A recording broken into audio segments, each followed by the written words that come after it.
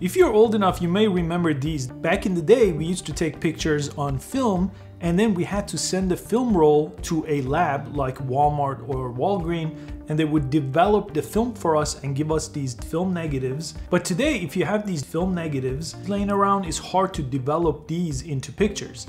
But I came across an app on today's App of the Day video that we're gonna review that allows you to take a picture of these film negatives and it turns them into a digital picture. Very interesting app. So in this video, I'm gonna show you how to take these film negatives and digitize them using this app. It's a pretty straightforward process and it kind of amazed me once I tried out the app, so I really wanted to make a video to share that with you.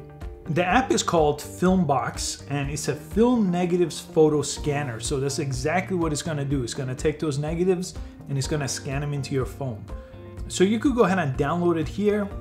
I'll put a link below in the description of this video.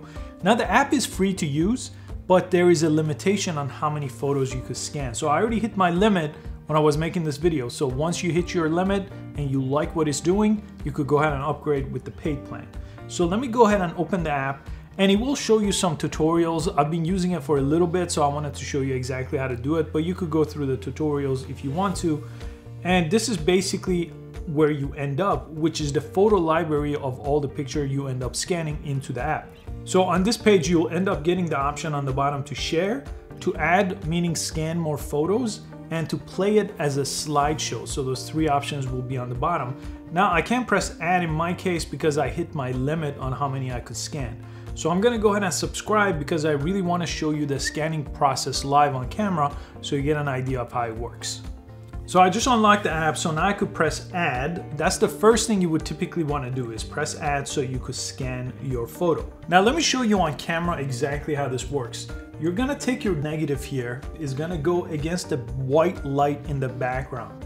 So in my case, let me go ahead and open a window here, like google.com for example, where I could have a white background. So I just opened google.com here so I could have a white background. Now you could use other surfaces that are white too. This tends to work well for me because I had a computer just standing here, but you could use any kind of white background like this that will give you a backlight. Then I would hold my film about 2 inches from that backlight. So I don't want it right on top, I want it to be about 2 inches. And then I'll hold my camera about 2 inches in front of that. And as you could see here, if I hold the red option right on the bottom, it will go ahead and scan it just like that. And boom. It just added it to my photo library. Super simple to use. In fact, from the 20 or so times I've tried it, I only got an error message one time. Not even an error message, but it scanned the film a little bit differently where I had to rescan it. But let me go ahead and do another car here. This is just from an auto show from about 20 years ago. And just like that, it scans it and adds it to your photo library. So now, let me go ahead and go to that photo library. And as you could see, all those photos that I've been scanning are showing up right over here. So that's how you scan photos in. Then you have the play option that will play this as a slideshow from the first picture. So you could press play and jump in between the images here. And you have the share option. So if you press share, you could go ahead and select some of these and share it with other people or save them. The only thing is this is part of the premium option. So if I select a couple of these, just like that, you could see on the bottom, I could save them, email them, and print them, make collages. All those are part of the premium option. So you can't share anything. You could scan images in, but you can't share them unless you pay for the premium option. And there's an option on top called options. Press that one, and it lets you reorder your photos or delete photos too. So if you reorder photos, you could just go ahead and move photos. Just click one, hold down, and then reorder it.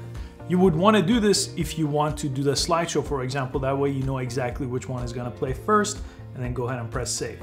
And it's really this simple to use the app, so I just wanted to make a quick video for you because it really blew my mind. Now in some cases it wasn't as good as what I got out of the lab, but these have been sitting around for almost 20 years, so they're pretty faded. So the fact that it's doing a good job scanning them with the color intact really blew my mind. And I'm gonna give this app a solid 5 out of 5.